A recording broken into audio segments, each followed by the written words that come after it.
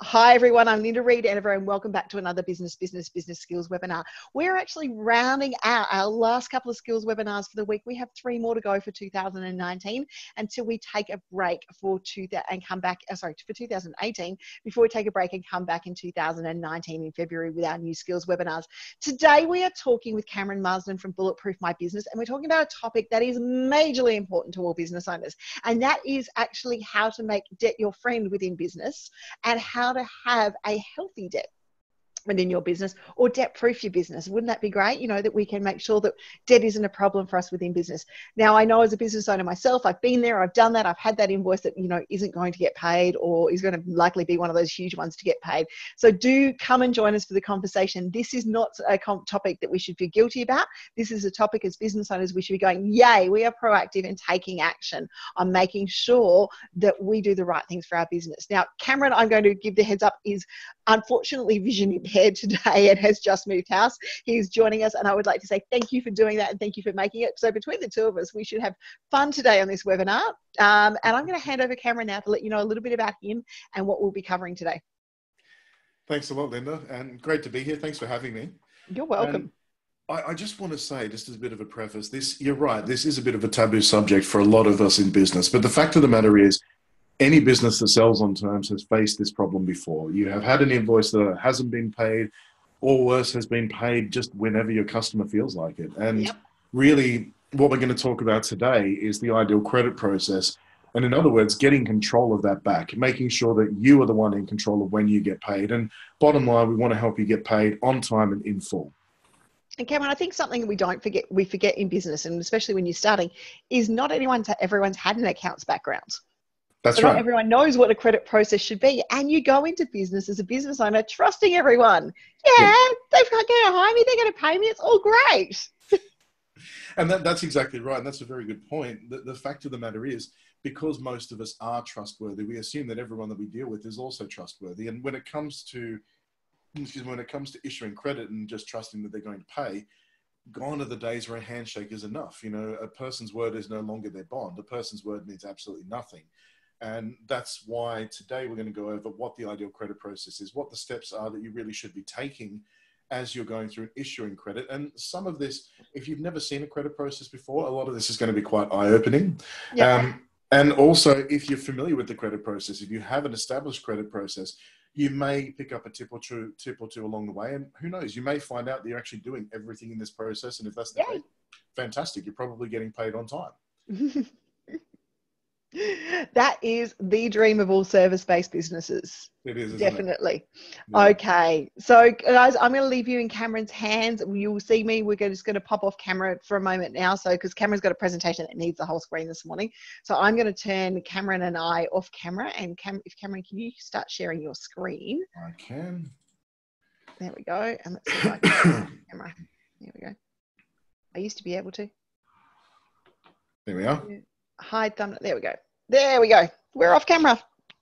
Fantastic. Okay, so what we're going to talk about today is the ideal credit process and really what that means for your business. And obviously, Bulletproof My Business is what I run.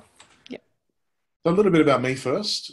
First and foremost, I'm a father. You know, my children, my family, and my world. And I know that a lot of us here on business are exactly the same. You know, a very big reason that we're in business is to support our family and to make sure that we can provide them with the lifestyle and the comforts that we want them to experience, which is, I guess, why this is such an important subject and something that we want to make less taboo and something that we can just talk about openly because it's a problem that we can fix. You know, I've always had a fascination with technology making life easier and the way that we can interact with technology to make things that otherwise would have been a manual, difficult process quite easy, especially if they're repetitive. Yep. I actually used to have a quite successful printing business in Sydney, going back quite a few years now. And I was a young single dad. I was in my early 20s, making some very good money in this business. And then I got a bit of a wake-up call. I actually lost over $160,000 because 2 of my clients who were actually linked together went into liquidation.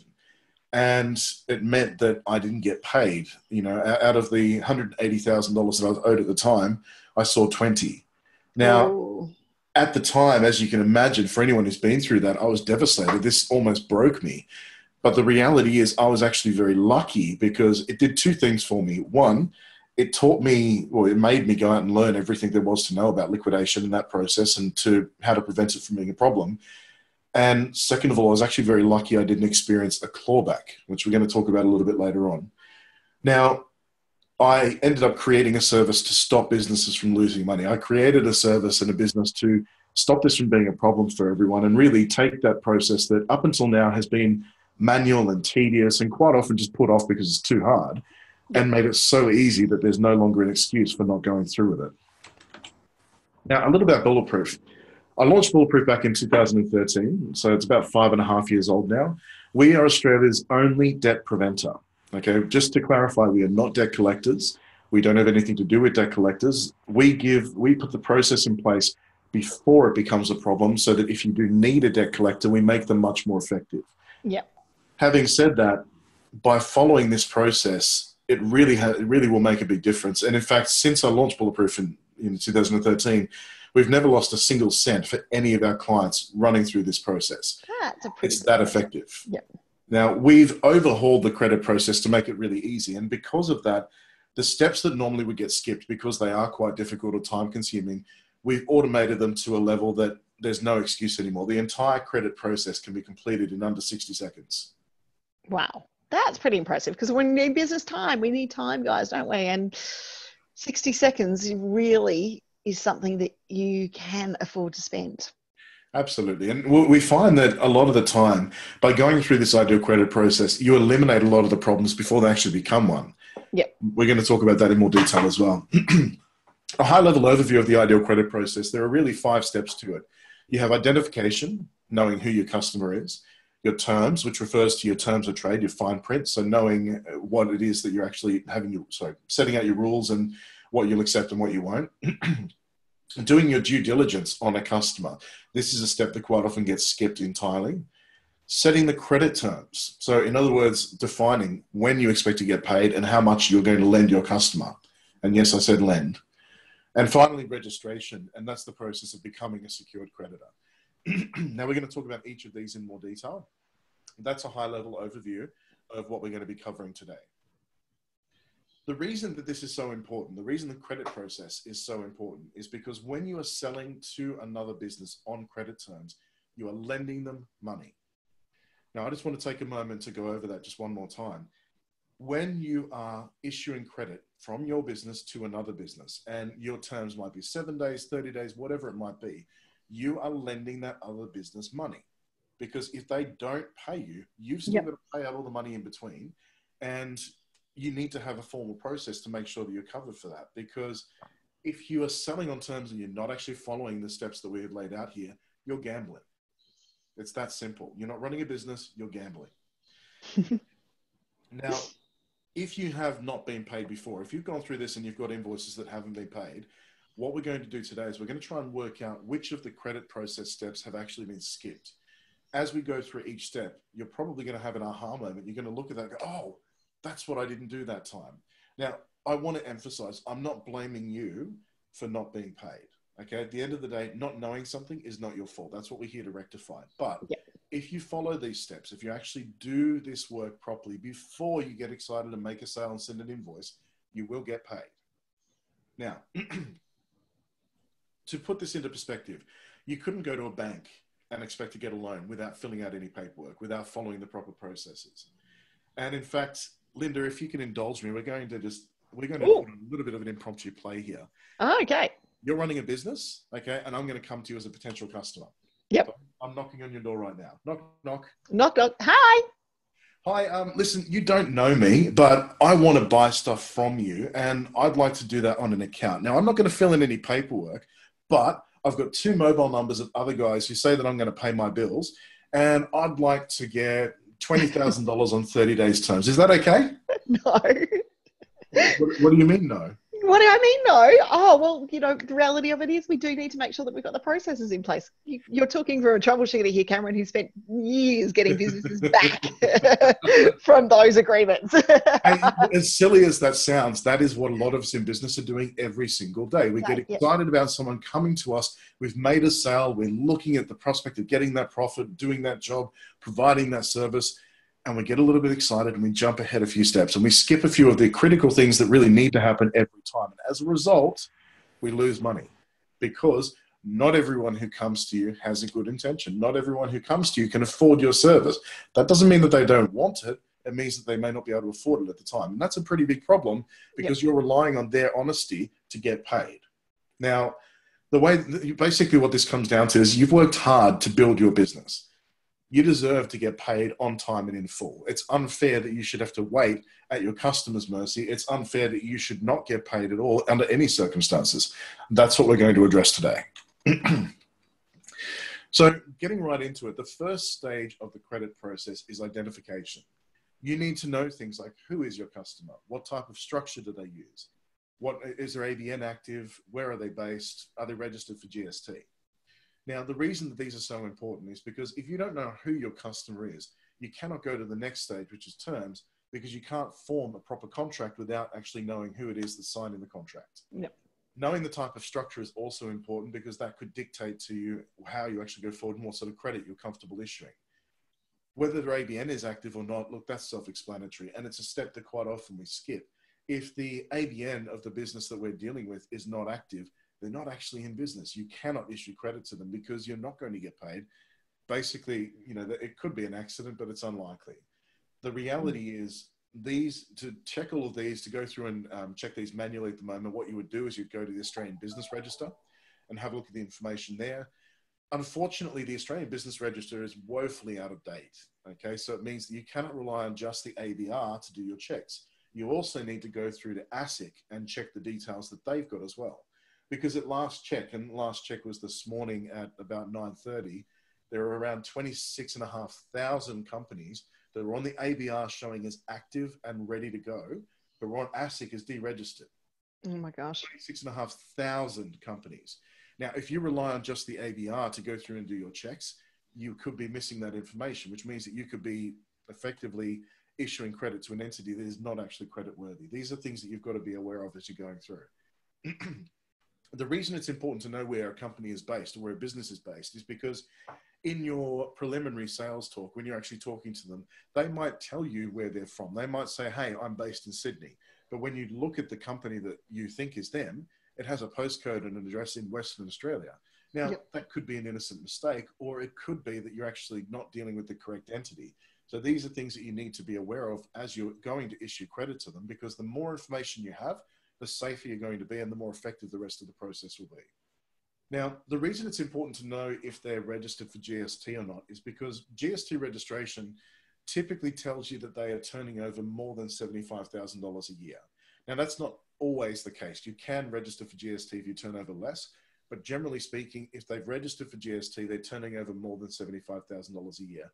It's a good preliminary check to know. And obviously, if you've got someone who's coming to you and applying for $50,000 credit or $20,000 credit, and they're not GST registered, you know for a fact their turnover must be less than $75,000 a year.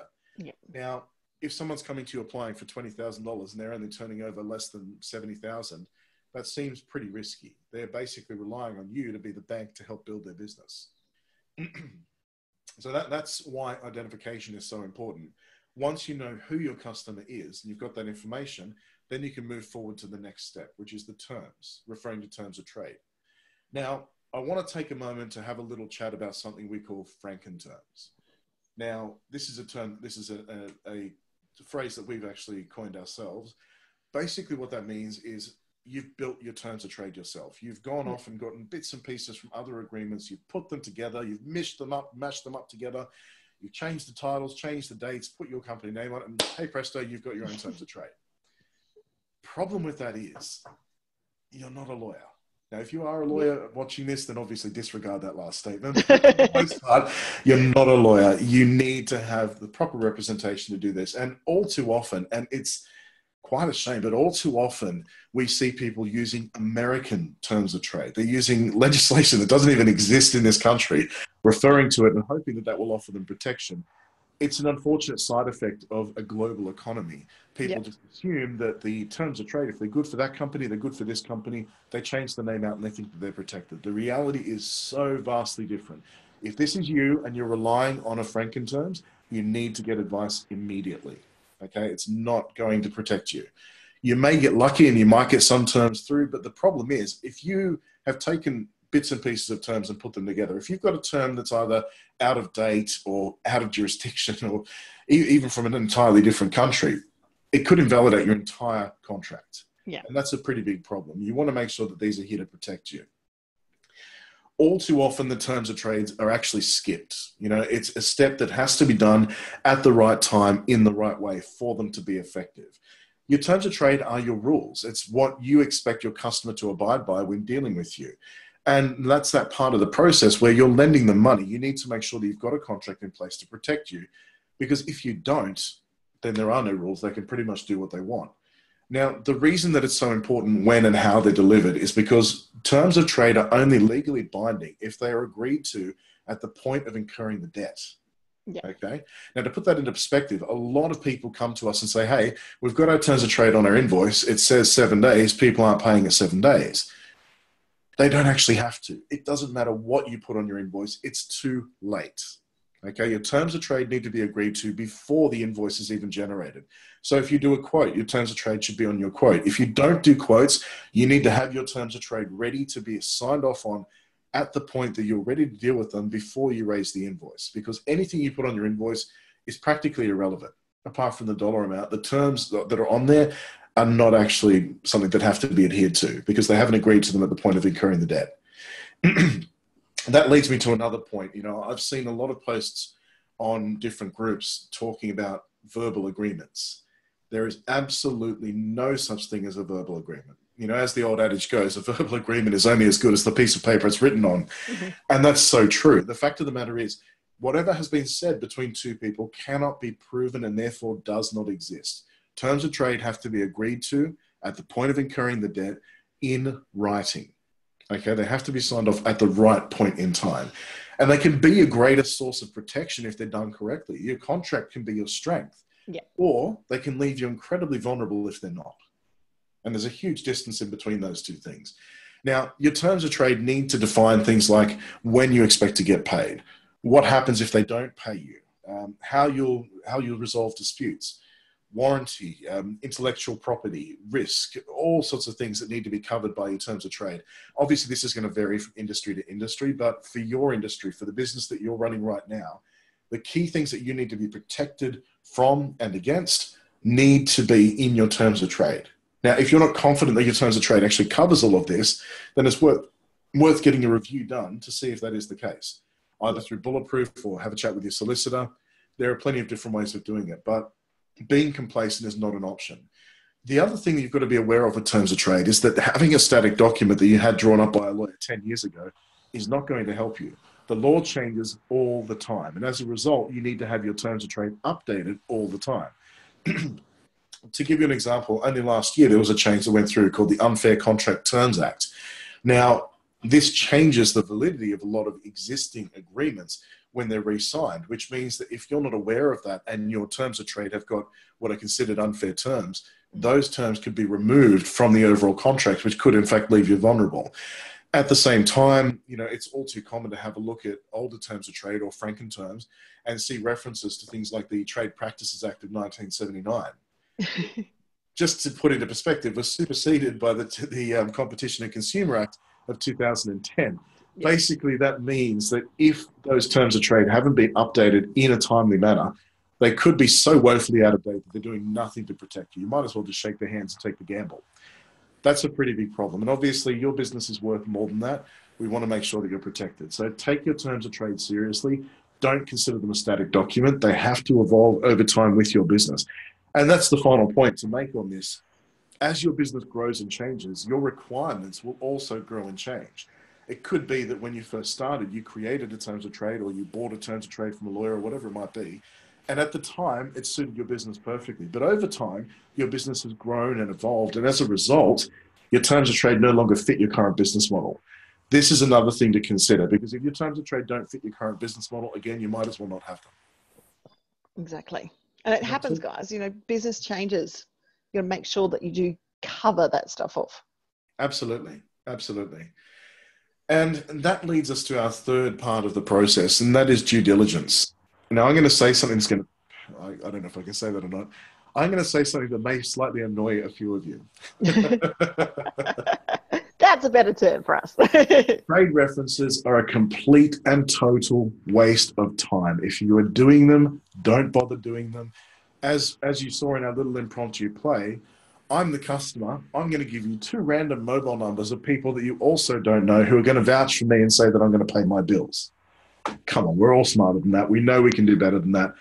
Trade references, absolutely no point in doing them, because almost invariably you'll find the trade references that you go to do, you call them up. And again, I'm going to do a little one-man play here. You're going to call them up and you get this. Oh, yeah, they're the greatest customer ever. They pay their bills on time. They're such great payers. They pay their invoice before I even generate it. I don't even send them the invoice. It's already paid. I send them an invoice. I know it's in the bank account. They're the best customers ever. You need to take them on. Yep. Yeah, come on, really. The fact of the matter is, nobody is going to give you the trade references that you actually want to hear from. The trade references you want to know about are the people that they didn't pay. Now, let's just think about that for a second. I'm applying for credit with another business. Will I give you the businesses or just my friends and family that I'm going to say to tell you that I pay on time? Or is that other business that's very similar to yours that I had a big problem with and I decided not to pay? Yeah. Don't think I'm going to give you them. That's not going to do me any favors.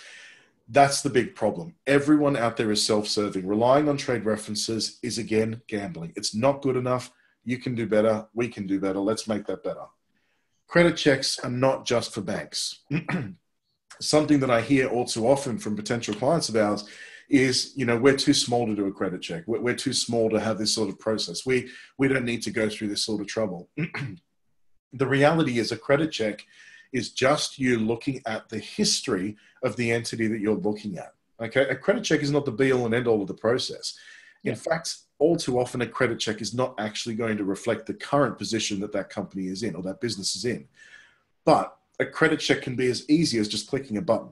Okay, if you've got your system and your process set up correctly, it's a very easy thing to go through. Now, if you don't, if you're using, I don't know, a company, we won't mention any names, but we won't mention any names, but let's just say if you're watching this, you'll know who I'm talking about. Now, if you have to log into their page and manually enter the information that you hope is right because you haven't actually got the identification part of the process right, you may or may not actually get a credit report. If you do get a credit report, it takes a while to get. You get it, you download it, and then you're left to your own devices to read and interpret it.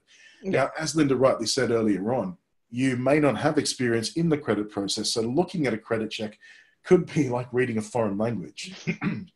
Now, that's a bit of an issue. If you're relying on a credit check and you're not sure how to read it, it's not really going to be of any value to you. This is where, again, having the right system in place allows you to get some assistance in reading that. Now, if you know how to read a credit check and you're looking at it, it can give you a lot of valuable information. For example, it can tell you if a business has got defaults, which means that someone has not been paid and they've taken action against your potential customer. It can tell you if there's been court action taken against them as well, which means that someone's gone beyond that and actually taken legal action in a court to get a judgment against that particular entity. It can also tell you their overall credit score. Now, depending on the report that you're getting, the credit score can tell you things like the risk factor based on how long they've been running, if they're GST registered, and a whole bunch of other factors. But the reality is credit checks are not just for banks. Okay, you are issuing credit as well. You deserve to do credit checks. It's something that you should be looking into. There are plenty of different ways of doing that. There are several companies that offer it. And obviously, those companies also integrate into the Bulletproof solution, which we're going to go through at the end. Now, due diligence actually started at the beginning of the process when you checked the validity of the information your customer provided you. Okay, to put that into perspective, let's just say that Bulletproof My Business was your customer. Okay, you might add in your accounting system bulletproof and send an invoice off to that. Now, there's a very good chance if I've actually purchased the service, I might pay the invoice. But because you haven't gotten the name correct, because the legal name is actually Bulletproof My Business, Pty Ltd, I'm under no obligation to do so. Okay, neither is your customer, and that's the big problem. If you don't go through the step at the beginning, then the second step falls over and the third step can't even happen. So that due diligence process starts right back at the beginning. And by doing it properly, by knowing the ABN, the ACN if it applies, by knowing the company structure and the rest of it, you've got everything you need to create a valid invoice. And that's really important, because if you don't create a valid invoice and you put the wrong name on there, whatever credit term you've actually allocated to them, if you have to change and reissue the invoice, that credit term restarts. Okay, so they wait until day 30 of a 30-day term to tell you, I'm not paying this because the invoice name is wrong. You have to reissue the invoice to the correct name. They can wait another 30 days. It's a quick way for them to buy themselves 30 days of free credit. And it's perfectly legal for them to do so. Maybe not ethical, but perfectly legal. Yeah. Now, there is a new form of due diligence being pioneered by certain fintechs, like perhaps the one talking to you at the moment, which is a form of live credit check. Okay, now you would have seen this in a lot of businesses at the moment. Some of the Afterpays and Zip Pays and that sort of thing, they're using something similar. Basically, it's a way to peer into the current financial situation, which is far more relevant than the previous. So any of the short-term money lenders for businesses are actually using this process where they will log into your accounting system directly. They will look at your financials and they will ascertain from that what your credit risk is. Now, that's a new way of doing a credit check. It's far more effective. It's much more accurate. And by doing that, it gives you a snapshot of right now. Okay, because that's the other problem with a credit check. A credit check shows you the past, but a bad mark on there could stay on there for 7 years. 2 years down the track, the business could be booming. Yeah. And the fact of the matter is, there is no issue, but by the credit check, you could be losing a customer from it. So this new form of due diligence is basically the ability to peer into the books live. Now, obviously, this is not you personally opening up their books, going into Xero or MyOb or whatever it is, and reading their balance, reading their balance sheet and their profit and loss and saying, I think that's okay. This is all driven by software. Okay, so basically, your system will look into their system and it will come back to you and say yes or no. And it's really that simple. Now, that's where we are going. That's where due diligence is going. Due diligence is becoming something that is almost a completely automated process. And because of the pioneering efforts of these fintechs, it's making it available for businesses like you to be able to peer into the books and get a much more accurate snapshot without needing to know what it is you're looking at. At the end of the day, you're not all accountants. You don't know how to read the information that you're getting accurately enough to be able to ascertain the risk for it. You know for your own business because you know your business, but every business is set up differently. Yeah. This is what allows you to have that interaction and to really have that safety net of knowing that a company is creditworthy. Now, to go beyond that, the next level of this check is actually even further. It's when you've got enough critical mass within these systems, you'll be able to see if they're paying your competition live or not. You won't actually be able to see it by saying, hey, this is my competition name, and that's when they're paid. But the systems will start to know your type of business, will know who your competition is, and it will be able to tell you this is a higher risk because they haven't paid your competition on time.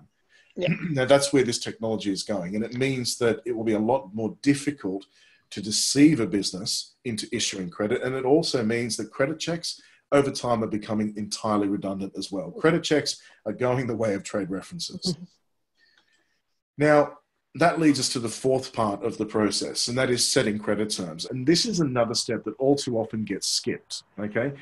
Quite often we'll have a process that's a lot shorter. We'll identify by maybe looking at the ABR, we'll see the information is valid, we'll enter the information in our accounting system, and we'll put them on 7 days within our accounting system, but nothing gets sent to the customer. There's no notification process. Now, how you decide the credit terms that you offer, ultimately it is a personal choice. It's what you're willing to risk in terms of how long you are going to get paid and how much money you're going to lend that business. This process is where you define when your customer has to pay you. In other words, the credit terms, it would be at 7 days, 30 days, COD, 30 days in a month, whatever combination it might be. This is also where you define how much you're willing to lend your customer, whether you set a credit limit or not. Now, quite often for service-based businesses, a credit limit is not something you would even consider. But if you're a product-based business, that's a physical amount of tangible risk you're carrying. So it is something that you would actually set. The reason this step is so critical is because if you don't notify your customer of what the credit terms are that you have accepted them on, they can just define their own, which is why quite often on invoices where it says 7 days, they're paying at 30 or 45 or whenever the hell they feel like it, because you have not set credit terms as a formal part of the process. Now, typically what you would do for this is you would write up an email, and on that email you would say, congratulations, we've approved you for a credit account. We're putting you on 30 days. Your credit limit is $5,000. Yeah. Okay. Now, if you go to the bank and you apply for a credit card, or if you go to the bank and apply for a personal loan or a business loan or whatever form of finance, at the end of that process, you are always going to get that letter of confirmation saying, hey, congratulations, this is how much credit you've got. This is what your payment terms are. This is your interest rate. You are lending money. It is not acceptable for you to do any less than that for your own business as well.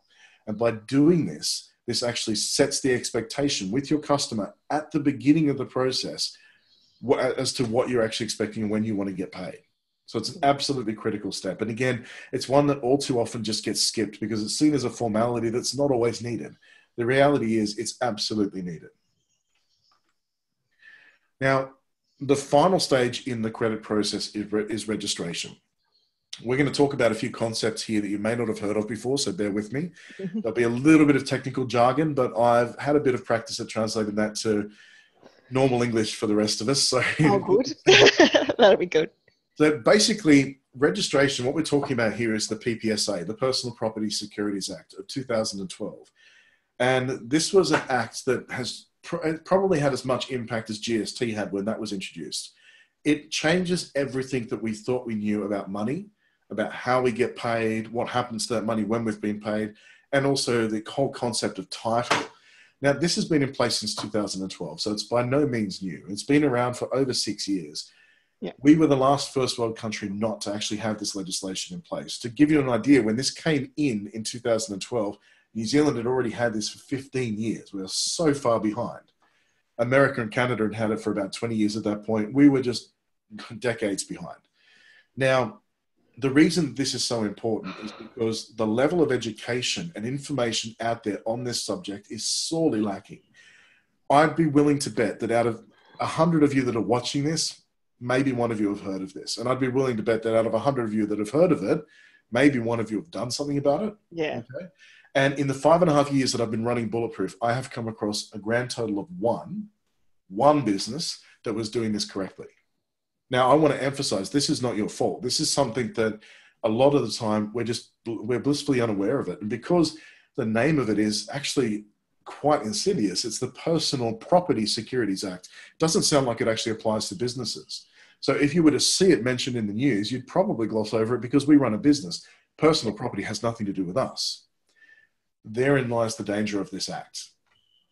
Because of the way that it works, it changes everything to do with what happens when you've been paid, what happens if there's a liquidation you haven't been paid, and also the title of physical goods that you release. We're going to talk a little bit about title first because that's not really the subject of this, so we'll just touch on it and then move on from that.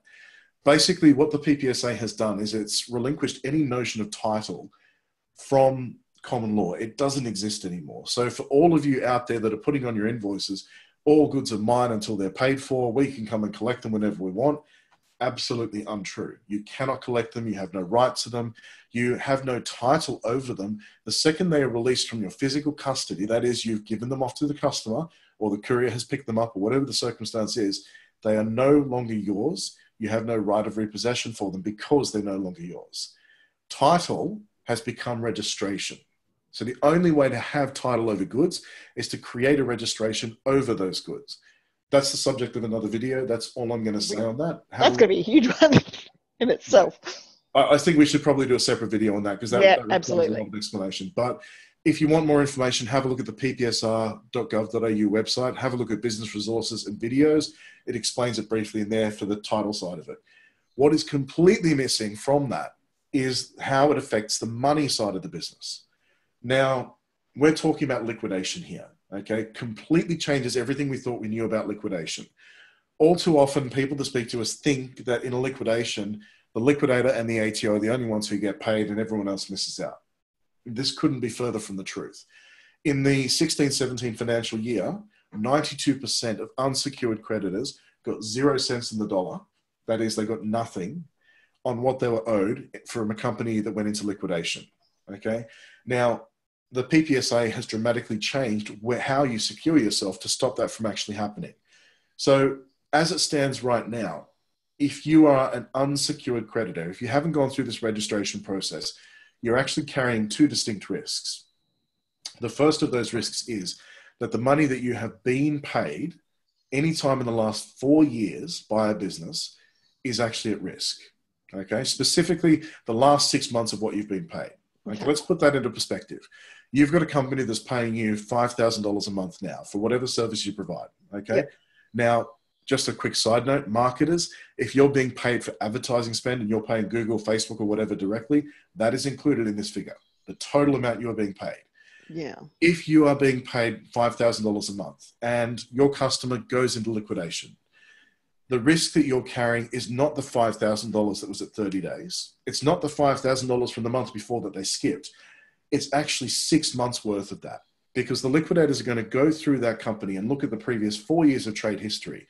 They're going to look at the last 6 months of what they spent with every single unsecured creditor, yourself included, and they can issue what's called voidable preference or a clawback for that last 6 months worth of dollar value, which is $30,000 in a $5,000 a month case. Now, think about this for a second. You're going to have to give back the $30,000 that you were paid over that 6 months. You've usually got 7 days to pay it, so it's pretty quick. Yeah. But that $30,000, it didn't come to you for free. It wasn't, it's not 100% margin. Let's be generous and say that that cost you half of that amount to generate, okay? That $30,000 cost you at least $15,000 to generate, which means that you've given back the gross, plus you've spent the net. So that means $45,000 risk immediately, plus the $5,000 that they already owe you and the one from the month before. So to put that into perspective, a $5,000 a month customer could be up to a $55,000 risk for you right now, okay? And that's true of any dollar amount. It doesn't really matter how much you're being paid monthly. Average it out, have a look at it, and that's how you can calculate your risk. Wow. Now, that is a huge impact on any business. And the reality is most of us do not know this, okay? Yeah. Registration, the PPSA, and using the PPSR, which is the government register, can prevent this from being a problem. Because if you're a secured creditor, you fail the first of the two tests the liquidator needs to satisfy.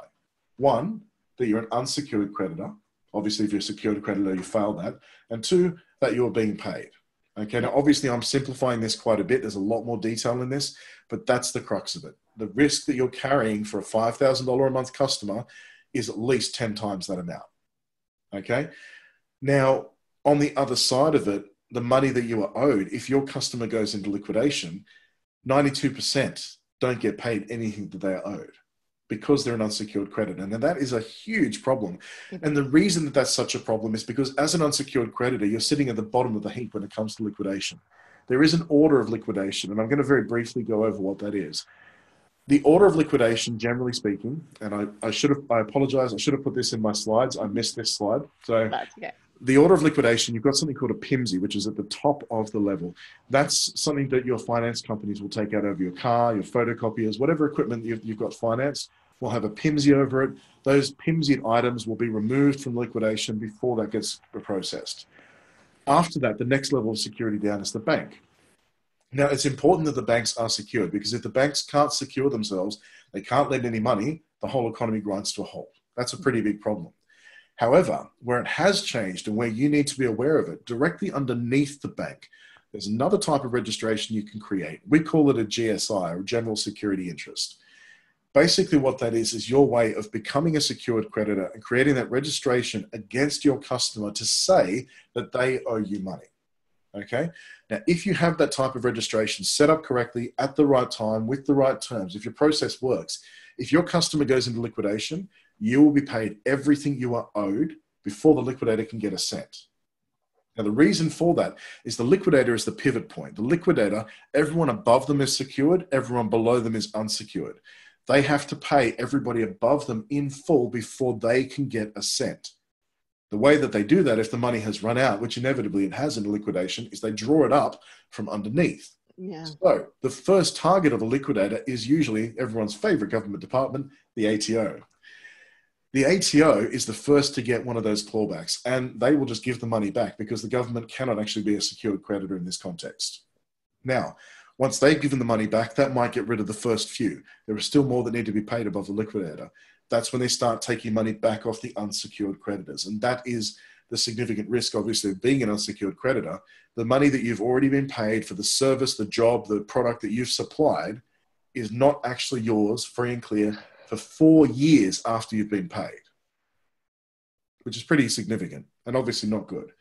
Now, that's why I can see many of us running away doing some research, talking to our accounts divisions going, are we covered for this? I wouldn't be surprised if you are. And look, if your accounts department is not sure, tell them to contact Bulletproof. We'll give you a hand. But just even guys, think about it. We're coaches in this especially, and even going back to that credit point before that, about putting a credit limit in it. I think as coaches, we forget that it is still our time. So yes. I would be putting a limit, and I do have a limit with my clients on how much they can get to before stop service comes into place. Yeah. But I think we need to do that too. I think we need to actually put a proper credit limit in with our clients on a consulting level to make sure that we don't, protect it. You can't get your time back. As I've said to most coaches and clients, you can't get your time back. You can't take it back.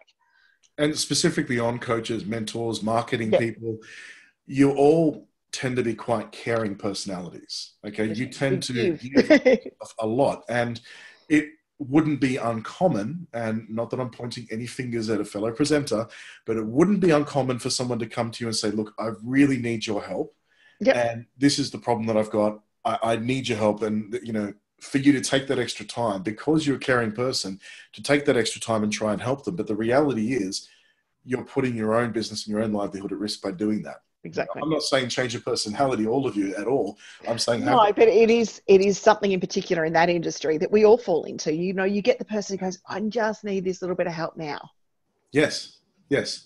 And it's something that, and look, we've got a lot of marketers as clients as well. The reality is we become the process for you so that this doesn't become a problem for you. Yeah. Because they're your choices. You can either have the ideal credit process or the ideal credit problem. It's your choice. Exactly. Now, the next thing that we're going to, I'd actually like to show you how we at Bulletproof solve this problem. Yep, this sounds good to me. That bit there. So just give me a second as I change windows. Now, Linda and Clive have very generously set up a demonstration account on our system using their account. That's lovely. You're going to show Clive how to use this properly later? Oh, definitely. Chase him up. I won't tell him just to watch the webinar because I've already done it once. That'd be too cheeky. I wonder if he's still watching with us. He is actually. So Clive, Okay, Clive, make sure you're paying attention right now. He's gonna have more questions for you than what you'll get here. No, that's fine. So look, this is our implementation of the ideal credit process. Basically, we've taken all the steps that used to be difficult and we've made it so easy that there is no longer an excuse not to follow the ideal credit process. Yeah. Okay. All we need to do is we're going to add a commercial customer. In this case, we're going to add Bulletproof, but just to show you the power of this search, we're just going to do a quick search for Subway. And as you can see here, it brings up a lot of results. And of course, how many people would invoice Subway? Well, and I know, lots will invoice Subway, not thinking that there's a trust or a franchisee behind the company. Absolutely. In fact, take Subway Plainland. Yeah, there's my blindness coming in. I can't see. I think it's Plainland. Yeah, Plainland. Yep, it's Plainland. Take Subway Plainland. Okay, Subway Plainland and all the other subways that are attached to it have a trust behind it. So if you want to form a legitimate agreement with them, a contract, you need to actually send it to the trustee for that trust, not to just Subway, whichever it might be. Now, that's where the identification process is so important. So in this case, and I can't see what I'm typing, so you've got it. You've got Bulletproof in there. There we go. Okay, so when we do a search for Bulletproof, the first result, and obviously the most important, is Bulletproof My Business. You didn't rig that at all. And this actually illustrates exactly what I'm talking about. Bulletproof as a word is not enough. If you were to have us as a customer and you invoice Bulletproof, yes, we may pay you, but that's not enough.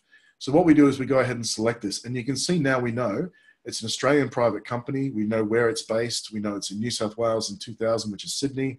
And we can also see that it was GST registered from a date that I can't read.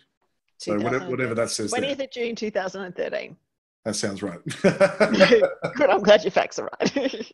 Now, in here, we're going to enter the contact details. Now, just so that you know, you only need to actually enter an email address at this point. It doesn't really matter what email address you enter in because this is a demonstration account, but you would enter your customer's email address and you would enter your customer's name. Okay, and then we won't worry about a mobile number for now. So at this point, Cameron, do we have to have a director or do we just have to have a contact inside that company? It doesn't have to be a director. It can be anyone who's authorized within a company, but ideally you want a director. That's the person you'd want to be signing off on it. And then when it comes to sending a form, you've got two different types. You've got a terms of trade or a credit application. Now, which one you send of those really just comes down to your business. From a legal standpoint, they're identical. The terms of trade behind them are identical. They will protect you just the same. So for this one, we're going to send off a terms of trade. And you can see there now, we have gone through, we've identified, we've gone through the terms process. We're now just waiting to finalize the terms while that customer signs that terms of trade. Now, in this case, an email's been sent off to the customer. We're not going to go through that. We're going to take a shortcut. Yep. And there you go. So obviously, this hasn't been set up completely because it's a demo account. There'd be your logo here normally. Ah, pretty branding. Okay, so we tick a box and we click a button, and it's going to say, hang on a second, you haven't done this properly, you haven't put a mobile number in. Now, we go beyond just having plain forms. We validate the email address. So we don't just validate that it's a correctly structured email address. We actually talk to the mail server and make sure that that email address truly exists before you send it off. We also validate the mobile phone number. So we go beyond just seeing if it's a valid format. We actually check to make sure it's connected. So if they try to give you a fake mobile number or a disconnected mobile number, the form will pick it up and actually stop them from doing that. That is cool. So in this case, I'm just going to put my phone number in there. And you'll see that I've added too many digits. Again, it picks it up. So let's remove that so it's properly done. Okay, and we accept the terms and conditions. Underneath there are the terms. As you can see, that's disappeared. Now, smiley face. The smiley face, it's done. Now we come back to the Vertiflow and we'll just refresh that and you'll see now we've gone beyond. Terms of trade have been signed. So we've now finished identification and terms. Because this is a demonstration account, there's no credit checking limit, credit check linked to it. So we can't do a credit check. So it's been skipped. Okay, which means we have skipped our due diligence. Key point there. If you are going to do your due diligence using a credit bureau, they can be linked to our system. We talk to them, pull in the credit report, and teach you how to interpret it. Okay? Now we're up to the set credit terms point. Now, I'm flying blind here, so I'm doing this completely from memory. 7 days. Let's change that to 30 days, I think. And let's set a credit limit of $10,000. Okay? Now, once you've done that, all you need to do is approve this application, or if you're not happy with what you see, decline the application. Okay, and if you decline the application, that's the end of the credit process. It's finished at that point. Okay, let's just say that you're being blind like I am and you click the wrong button. You can reconsider and change their credit terms to 30 days and however many zeros I put on that, 10,000, I think. 10,000. And then we approve this application. Okay, now this is really important because what's happened at this point is an email has been sent to your customer saying, congratulations, you've been approved for credit. Your terms are 30 days. Your credit limit is $10,000. And it gives them that information. It also means you've got a track record of every single step along the way of what you've done. It's telling you that customer's story. We've already gone up to set credit terms. Now we're up to registration. Okay. Now, registration is quite a difficult process. Okay. Because, well, there's a lot of technical knowledge that's needed. So just if you're watching at this point, I just want you to watch really carefully. We need to move the mouse and click a button. Which helps if you click the right button, which I can't see. You were on the next button, but for demonstration, click next. Now, at that point, that's the end of the credit process for you. As it says, the GSI registration is pending. Bulletproof will now step in and create that registration for you. You will get an email notification as soon as that's occurred, and that's the end of the process. Once you've gone through all of that, you can now safely invoice your customer because the credit process has been completed. Now, as you saw, that took only seconds to do. Yep. We're actually in the process at the moment of becoming a zero add-on at the moment. So by January, tell everyone today, this is awesome. It's pretty exciting, which means that when you go through that credit process with Bulletproof, we'll push that information straight into Zero for you. Yep. And this is the first time this is being publicly announced, so it's rather exciting. We have gotten confirmation from Zero that we are going to be able to modify the way that Zero behaves so we can enforce your credit terms. So if something happens to your customer and they're no longer credit worthy, their GST status changes, for example, or their ABN has been cancelled, or their legal entity has changed, we can stop Zero from invoicing at that point to make sure that you're aware of it and that you are protected. It means basically having Bulletproof is like having an entire accounts department. I was going to say it's like saving a massive amount of time. Absolutely. And for those of you who have got an accounts department, having Bulletproof in place doesn't replace them. It makes them better at doing their job and frees up their time. We're not my guys are going to like this. Absolutely.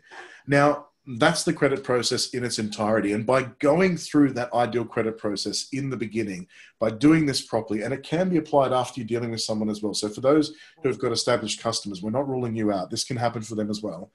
If you go through that process properly, you get paid on time in full. And it means you've got an enforceable process so that when you take this information to a debt collector, they're able to do their job so much better because the rules are defined. They've got consequences that they can enforce. They know that they've got the right entity. It makes your life easier. Bottom line, we're here to get you paid. That is awesome. Thank you. And that's it. Coming back from being a corporate troubleshooter and trying to get businesses out of that situation, I go, oh, that is great. So yeah, I'm sure Cameron Clive will be talking to you at some stage later on today and then talking to the accounts team because numbers is his thing. As I said, I'm a marketer. Just let me spend the money. Tell me how much money I've got to spend and I'm all good. So we're going to work on getting you some more money to spend then. Yeah, you and he can do that all you like. But and seriously, guys, coming from a coach's and a consultant's point of view where we put money into place and we trust, and we do because we want to trust, where we trust people, it's not worth not clicking those buttons. And that's what I'm going to say.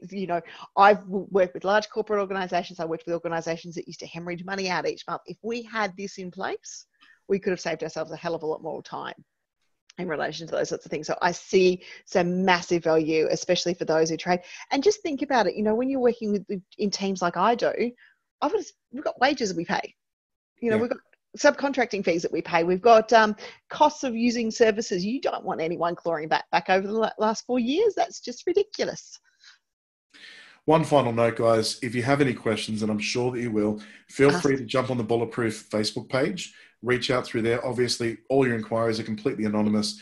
I'm happy to answer any questions that you've got. I'll also be doing regular Facebook Lives on the Bulletproof page. Oh, you better go follow it, guys. Sorry? You better go follow it. Yes. It's out there now. I have to do it. Now, we'll be hunting Cameron down about this time next week if there's no Facebook Live going, Cameron, you promised a Facebook Live. Where is it? Well, now, Cameron, one thing you haven't covered for us is how much is this for a business owner to look at? What is the deal? Because, let's show people what they're looking at if they need to invest in this in their business. And this is an investment in your business, guys. It really is something. Marketing and all the tools out there that I talk about being an investment, they are an investment, but this is protection. This is insurance. Absolutely. And I'm just going to share my window again. Our pricing is really straightforward. There are only 3 parts to it. Okay. And I want to make the distinction. Hey, look, there I am again. I want to make the distinction. We're going to talk about 2 different types of businesses. You've got businesses that deal with other businesses only. Yeah. And then you've got businesses that deal with consumers. That is mum and dad customers, residential, that sort of thing. Yep. So to get Bulletproof set up, you're looking at $1,100 once. And in that, we will customize your terms for you. We'll configure credit management, get you set up, train you, import your existing customers if that applies, basically get you to the point where you're completely up and running and ready to go. Okay. Future-proof terms is $55 monthly. What we do for that is we keep your terms of trade up to date. So if there's a change in the law and we need to change your terms of trade, you don't even have to think about it. It's already done. Okay, so you know that at any point, the agreement you send out from the Bulletproof system is going to be the most up-to-date that it possibly can be. And we go further than that. If there's a change that requires us to get another signature from your customers, we'll manage that process entirely for you. You don't have to lift a finger. Now, on top of that, that also includes an unlimited number of credit applications and terms of trade that you can send out to any of your customer types.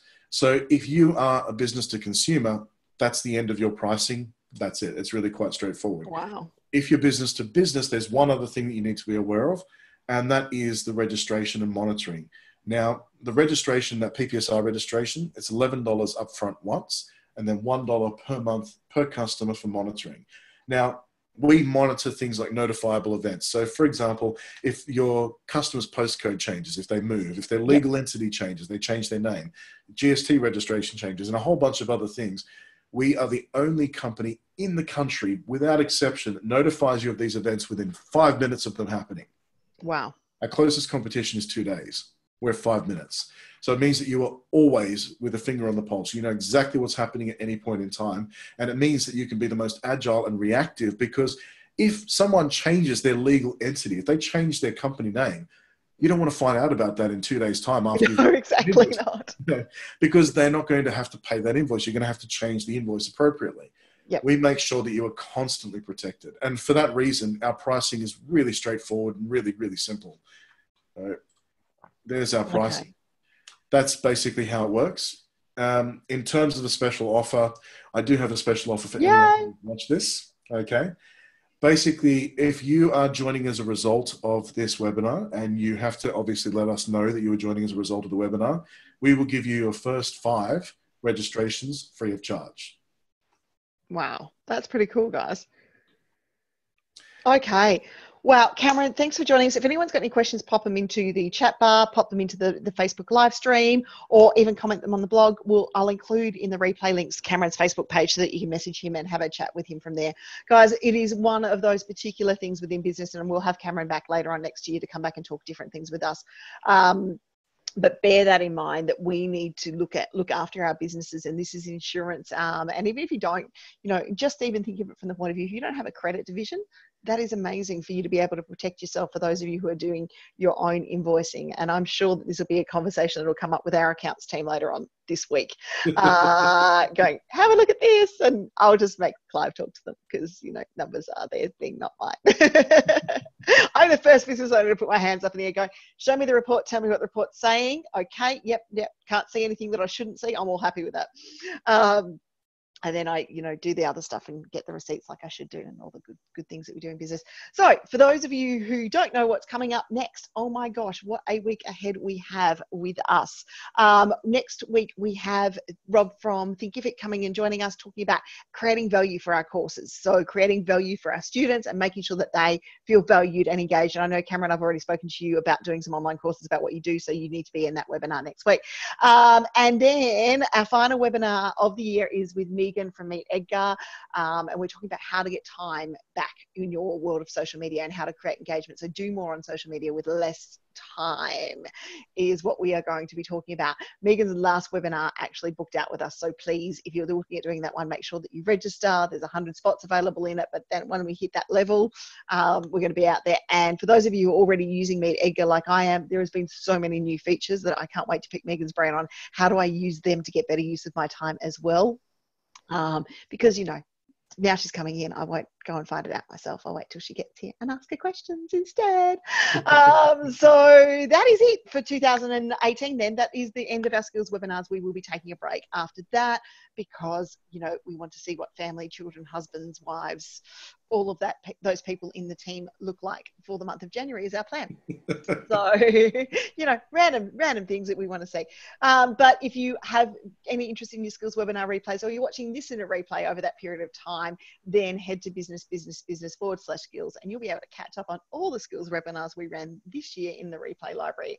And there's lots and lots of learning for you there as well. Cameron, thanks for joining us once again. It has been awesome to learn about how we can secure our credit process a little bit further.